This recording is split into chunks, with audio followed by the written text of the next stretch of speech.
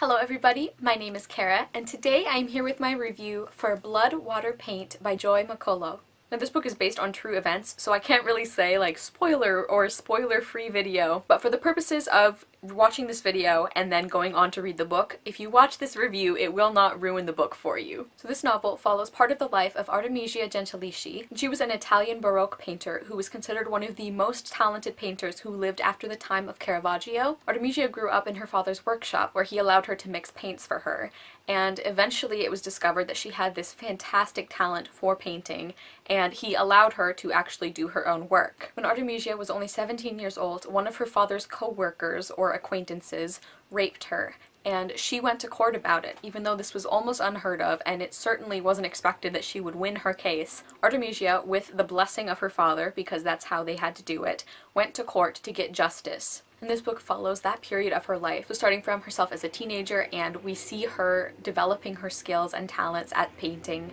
and then it covers her rape by this man and then her eventual decision to go to court, and some of the aftermath of that as well. So I took some notes because I want to get my thoughts across as coherently as possible, because I freaking loved this book. I adored this story so much. Artemisia is a person who is going to stick with me, I think, for the rest of my life, and I'm going to try not to get too emotional right at the beginning, but let's get into some of my more objective discussion of this novel. So another thing to know about this book is that it is written almost completely in verse, so it's written in poetry, and I think that when you start reading a book that's written in verse, there's kind of this adjustment period, because I know when I started reading this book, I was like, okay, like, I like the writing, I think it's good, but I feel like this would have been a stronger narrative if it had just been written in prose. But then after about like the first few chapters or pages, I just started flying through this book. I loved it. I really adapted to the writing style, and by the time I was like 50 pages in, I couldn't imagine this book being told in another way.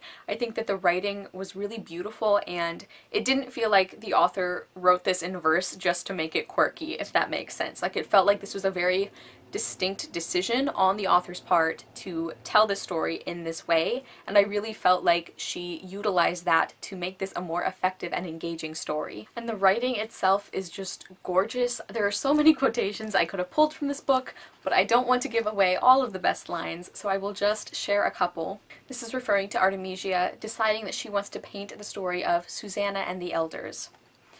Fathers made attempts at Susanna, just like the other painters, men, who think they have the right to tell the story of a woman always watched.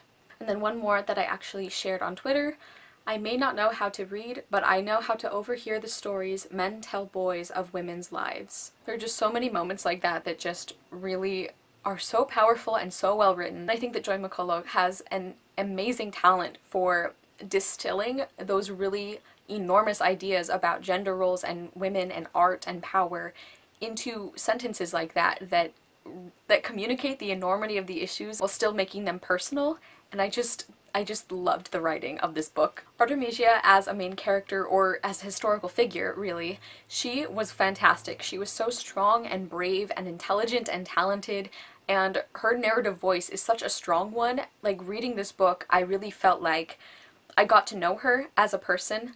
And one of the other things I want to mention is that we actually have, like, historians have access to the full and complete transcript from Artemisia's trial, and Joy McCullough did that research. So I'm sure she did, like, build on that information in order to create a full character for this book, but Artemisia definitely feels both like that historical woman who we have all of this evidence about, and like a character in her own story. Another thing I loved about this book was how the importance of painting to Artemisia was communicated.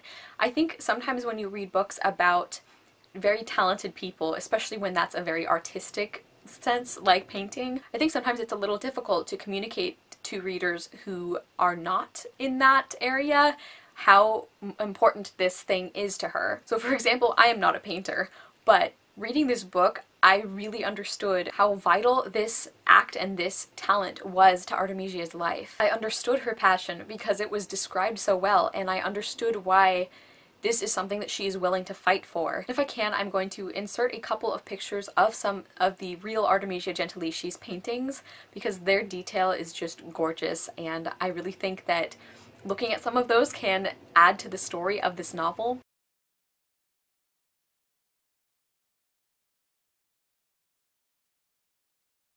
And then yet another thing I loved about this book is the way that Artemisia's story is interwoven really beautifully with the stories of two other women from history or from religion. So there are two stories in addition to Artemisia's that we get throughout this book. And those are the Old Testament stories of Susanna and the Elders and Judith slaying Holofernes. So the stories are both from the Old Testament and they were very popular painting subjects at that time.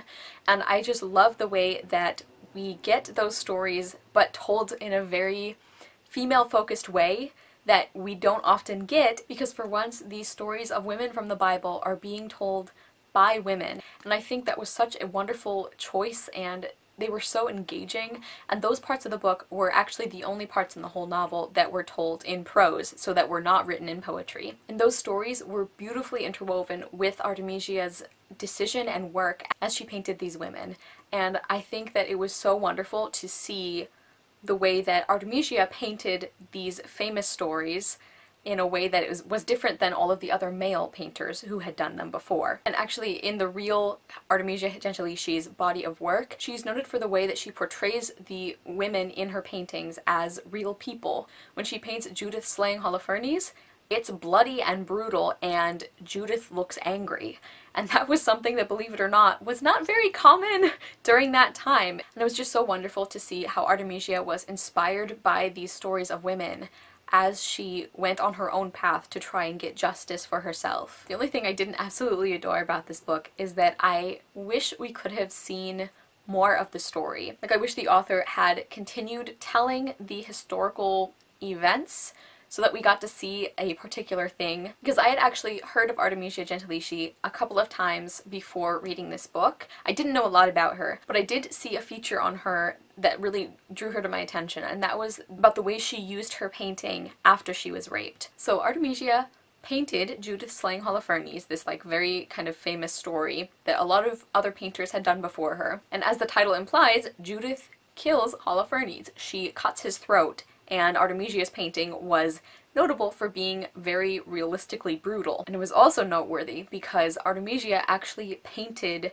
Holofernes with the face of her rapist. So she put him into the painting, and she painted herself as Judith. And that just stuck with me, and I really wish we had gotten to see that in this book, like the way that Artemisia uses art, uses her passion and what she loves in order to strike back at this awful thing that happened to her, is I just think such an incredible story, and I wish that we could have seen that in this book.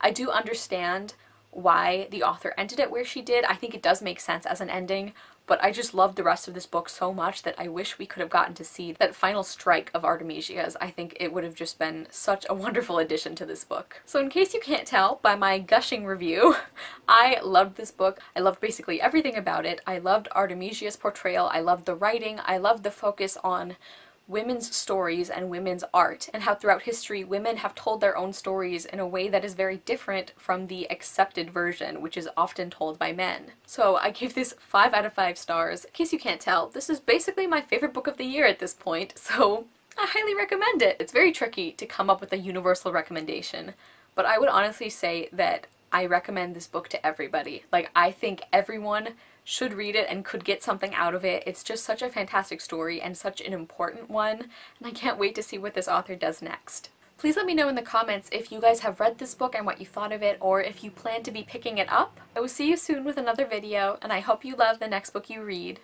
Bye!